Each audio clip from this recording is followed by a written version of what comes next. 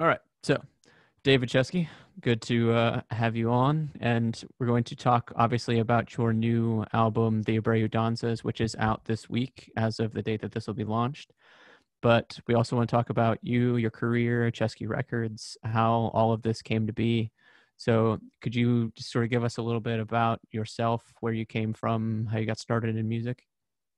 Yeah, I started off as a studio musician and arranger, pianist, composer, and I started off doing film and television.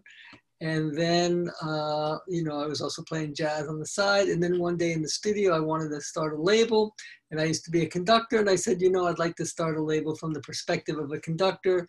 Where I stand, it sounds the best. And that's where I got the idea to do it with 1 point stereo microphone. So we started the label, and all we've been doing forever, except for a few things, is, 1 point miking, stereo microphone or two regular microphones.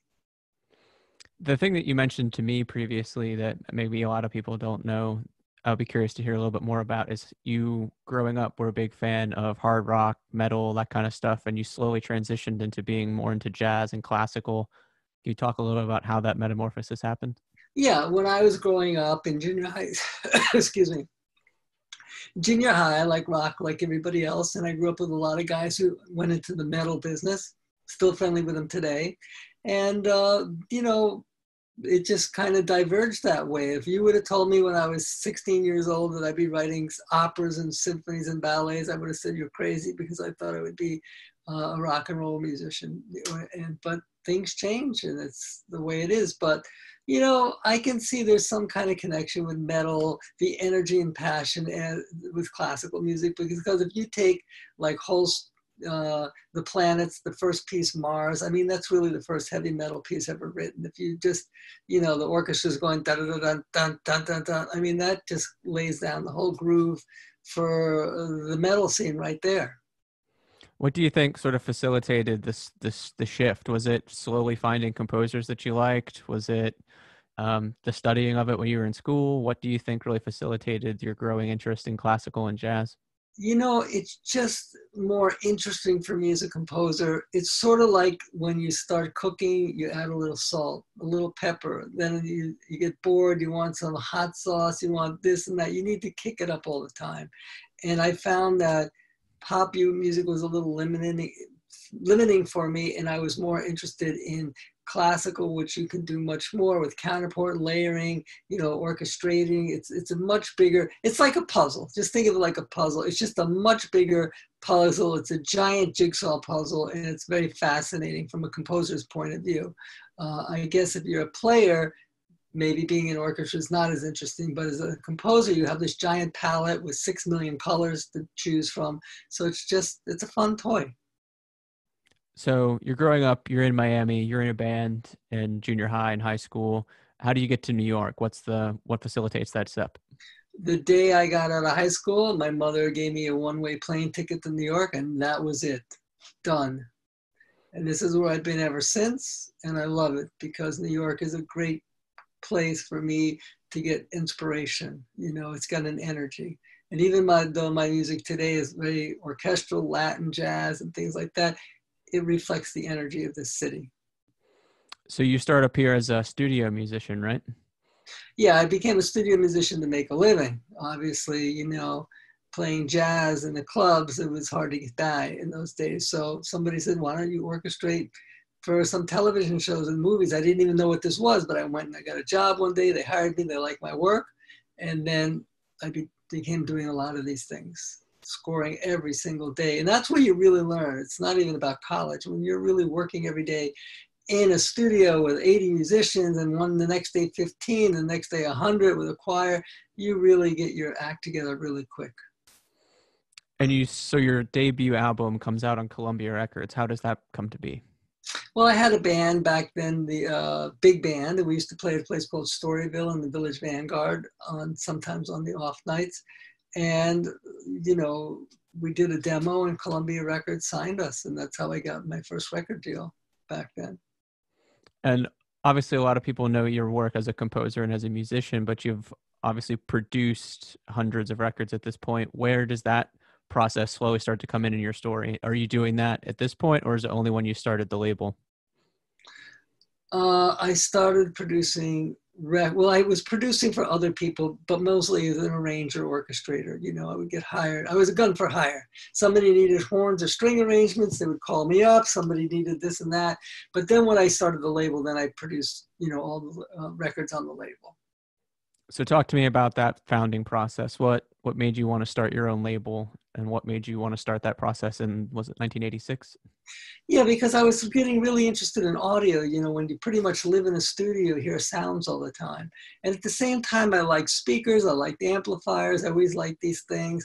And I would say, you know, where I stood as a conductor, it sounded great, but when they used 50 microphones and everything and multi-mic'd it, it didn't sound so good on the playback. But since I was just a work for hire doing movies and television, I just sat there and whatever they wanted to do, they did. But I learned a lot from this. And I said, you know what? It sounds great where I stand. If I ever do my own label, I want to do it from a one mic perspective, just like a conductor.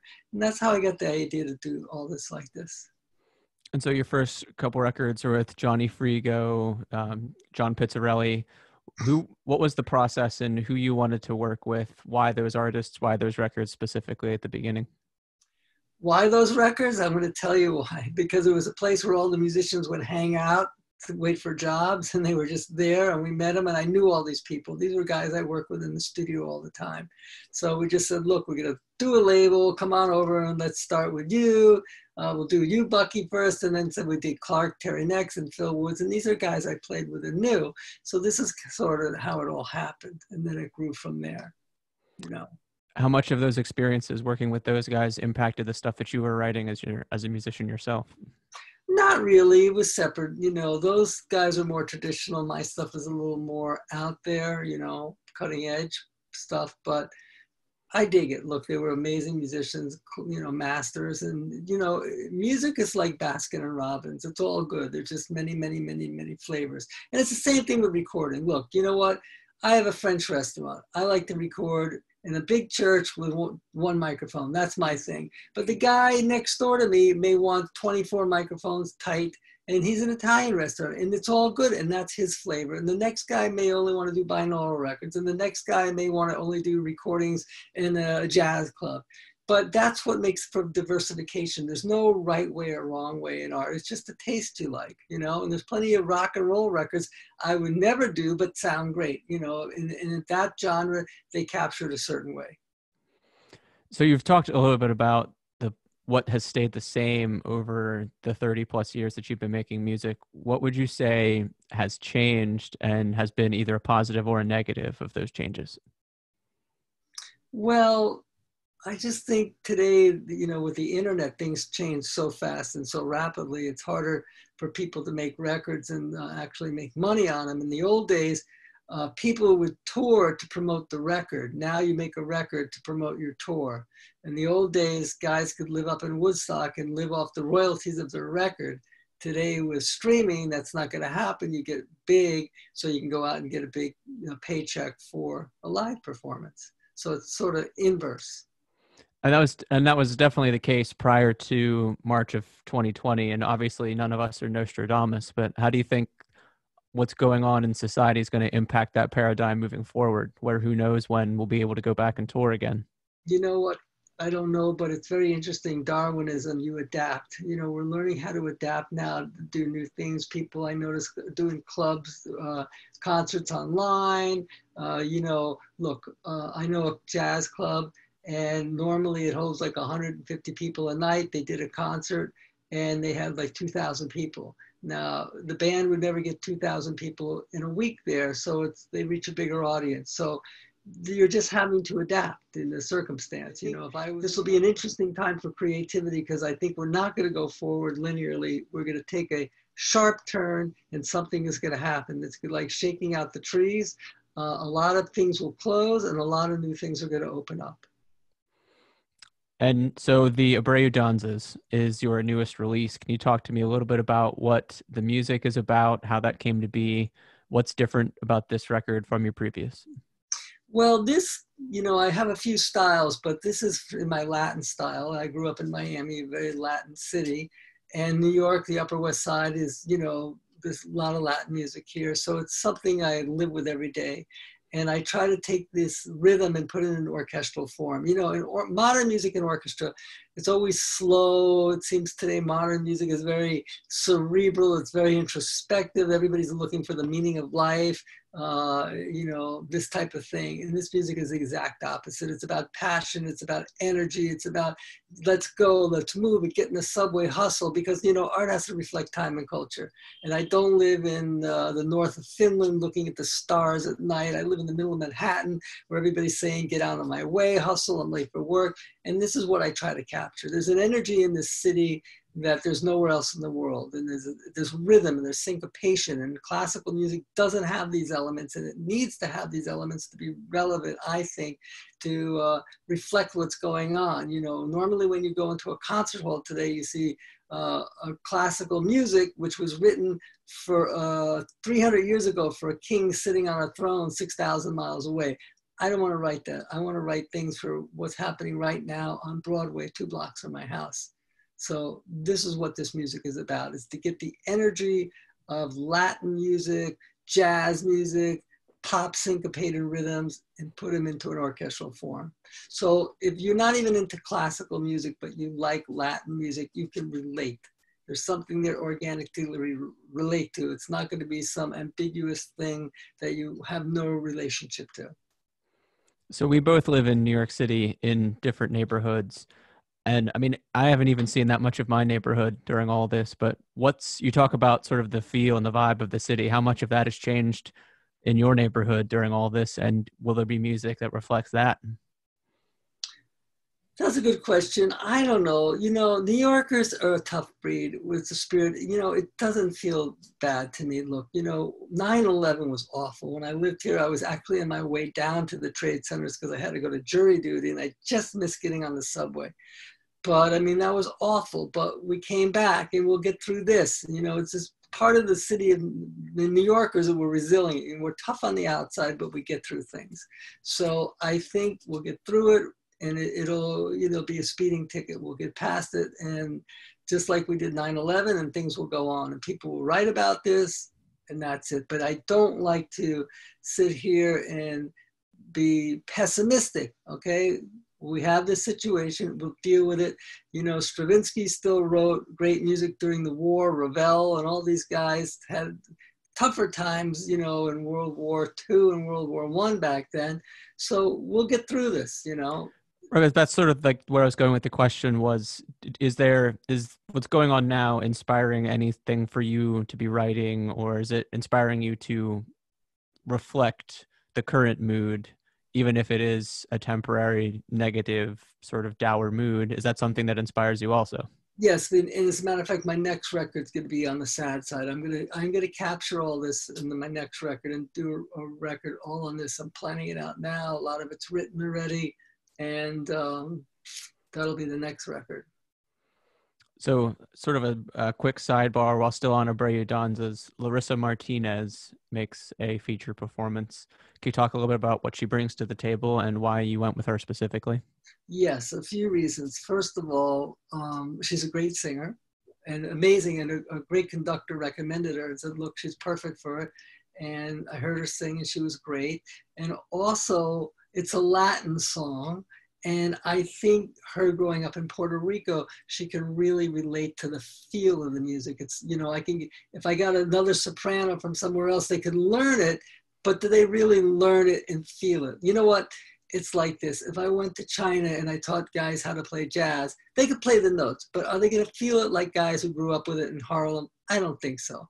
So part of it's your experience. So by her growing up in this Latin world, she really organically feels the music and understands it, and you don't even have to tell her. She just gets it. So that's why, and she just did an amazing job. What are you hoping that someone who's listening to you for the first time or for the 1,000th time gets from the new album? I hope they enjoy it. You know, you're not going to find the meaning of life in this record. It's basically fun, it's energetic, and it's to have a good time. You know, if you find the meaning of life, I have my Harbai Mach Frei and my Psalms, which are very sad.